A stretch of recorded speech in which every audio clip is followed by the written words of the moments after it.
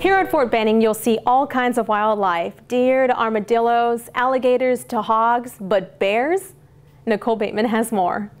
Bears can be found out in the woods and near lakes, but on the highway on Harmony Church? Well, that's just what happened. Little Yogi was spotted and struck right here on this very spot on Harmony Church. And while the Office of Environmental Conservation says there's nothing to be alarmed about, I wanted to arm you with a little bit more information about black bears.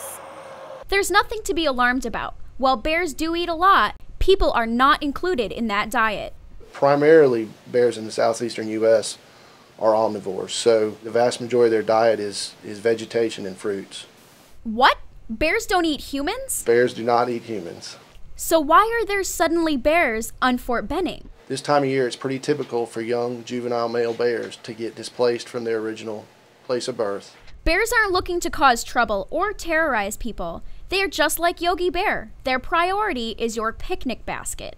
Are bears trying to terrorize people on Fort Benning? Absolutely not. If they do end up in their neighborhoods or in close proximity to where they're living or working, is because that bear is looking for a free meal.